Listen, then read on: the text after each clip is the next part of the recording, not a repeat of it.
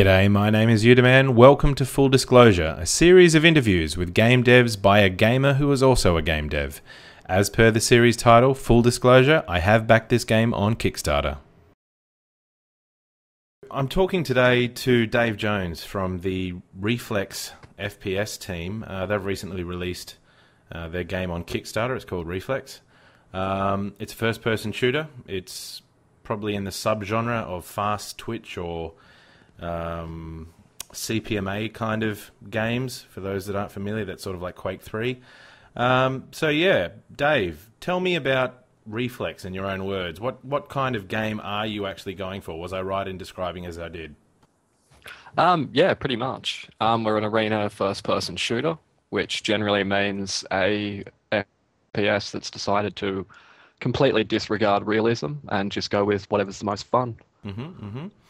So, in that extent, so the core gameplay mechanic for those people that aren't familiar with this kind of FPS is, and maybe even not with Quake 3, so to speak. So you're running around, you're shooting other people. It's not so much like your Call of Duties or your Battlefields, is it? It's more that you're sort of running around an arcade style thing, and it's just run and gun. Pretty much. You spawn, you grab some weapons, and then after that, it's pretty much kill other people more than they kill you. It's a simplistic kind of game, except you can get a lot of depth from it at the sort of higher level competitive play.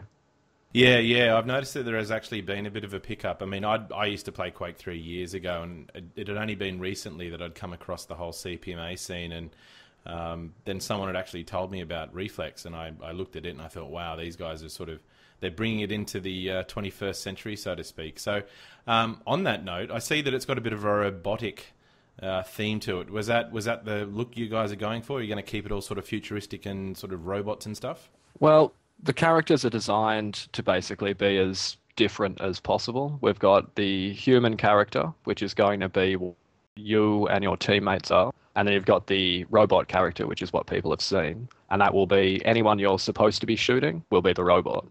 And this was done so that they all had very different sounds, very different silhouettes, and you could just really quickly tell, should I be shooting this person with a rocket launcher? Actually, that's really cool. So yeah, so you can clearly tell at a glance who the good guys and who the bad guys are. Yep.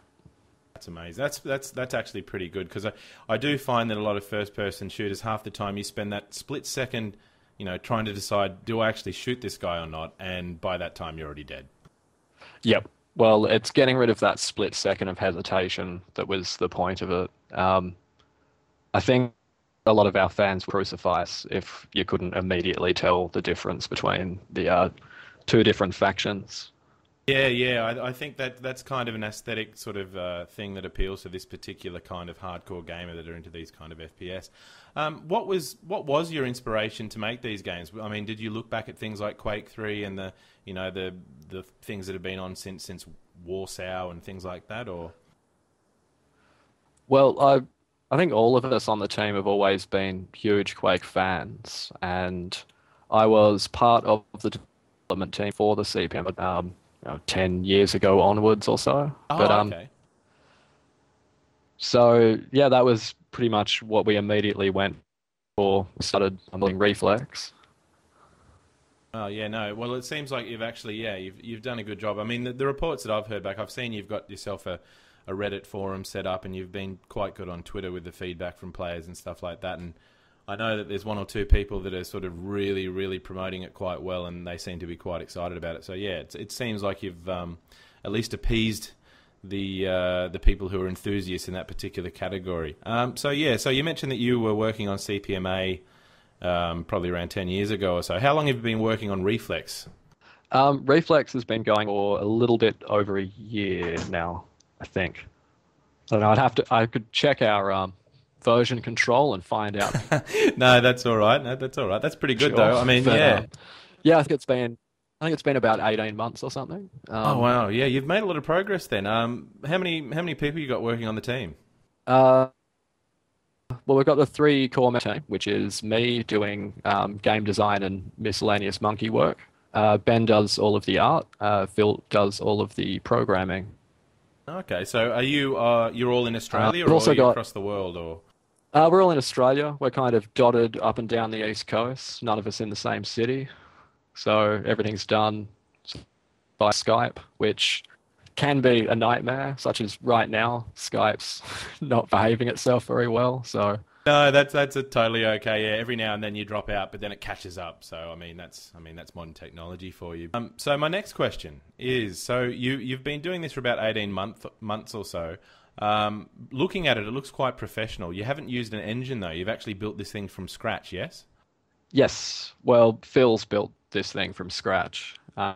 That's why it works. But yeah, all from the ground up, made for Reflex, just so we could get everything we needed exactly as we wanted it. No sort of bloat, nothing below our standards or anything like that. So Yeah, yeah, I mean, it's coming yeah. along really well. The programmer part of me thinks, oh my god, that's a really really big massive task, and at the same time, I just look at it in awe and think you guys have done really well. Was there any sort of, I mean, what was the impetus behind you guys just saying, look, we're going to do this from scratch versus say using one of the existing engines? Well, when we began the project, we had a look at all of the other engines which were around, and for pretty much everyone find at least one flaw with it that we sort of wondered, how are we going to fix this? Do we have access to all of that code we need and everything like that? So eventually by the time we fixed up these other engines to do what we wanted and learned our way around the code base and stuff, we probably could have just written it ourselves. Yeah, yeah, no, totally. I So see what you're saying. that's what we did. Yeah, no, that's excellent. So, from that standpoint, I mean, what advantages or maybe even what disadvantages have you come across in doing it yourself? I mean, you've mentioned there that it's obviously if you want to do some fine tuning, it's better for you to do it from scratch. But I mean, looking back, is there certain things that you think, wow, we've bitten off a fair bit here, and it's this is sort of going to be pretty complicated, or or have you decided that this was actually the right decision from the outset? Oh, we're pretty confident we've done the right thing. It's always easy to look at something like Unreal Engine 4 and think it's so pretty and developed, and sometimes we'd love to have some of those features already made for us instead of having to do them ourselves. But no, I think we're really happy with how the engine's coming along. It's got the feel we want. It's got the performance we want. Yeah, we've never really doubted we made the right decision.